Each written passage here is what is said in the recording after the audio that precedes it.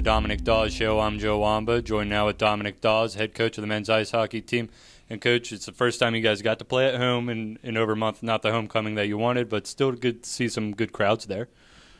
That was probably the lone positive in terms of our performance. I think probably everybody in the locker room would agree. Our worst effort of the year, both nights. Just didn't play with energy, didn't compete hard. Just didn't get it done. Friday night was the second time that you've been shut out all season. Well, the first time that you got shut out, you came back and won 4-3. Totally different this time around, able to stave off another shutout. Yeah, I said in the locker room after the game. Jake Liness. He was probably our hardest worker both games, and at least he got rewarded for working hard and at least being the example. But that was just our big thing is we didn't compete, we didn't work hard. I would say the first night against Utica, they won 5-0. They won 5 times the puck battles, and that's the big difference in the game.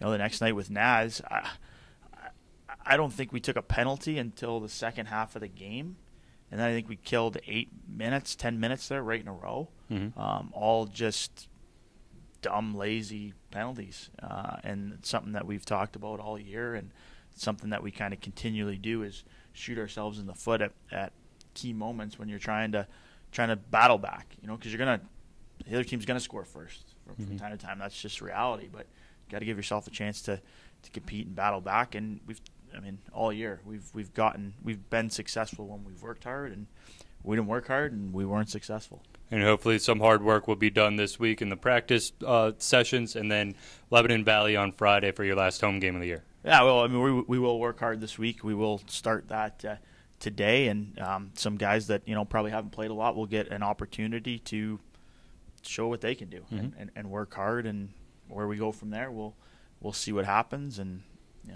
move forward.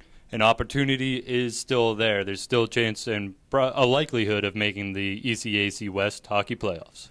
Yeah, the numbers are what the numbers are at this point, but they're out of we had it in our hands and we let that slip away. So it's in Elmira's hands right now. So we can just worry about preparing this week and getting ourselves better and moving on. Be in control of the things that you can be is going to be the mantra this week. Exactly. Well, Coach, we wish you the best of luck, and we'll see you out there against Lebanon Valley on Friday. Sounds good. Thanks, Joe. He's Dominick Dawes. I'm Joe Wamba, and this has been the Dominick Dawes Show.